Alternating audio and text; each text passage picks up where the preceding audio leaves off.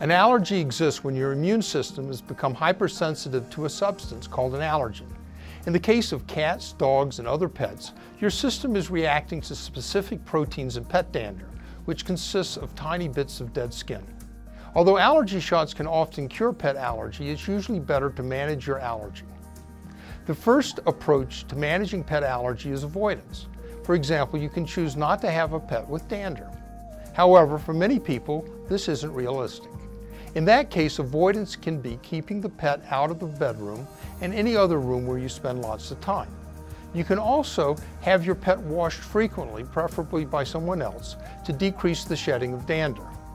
If avoidance doesn't work or is not possible, using allergy-specific medications can be very helpful. There are a variety of over-the-counter and prescription medications that can be used to help you manage your pet allergies.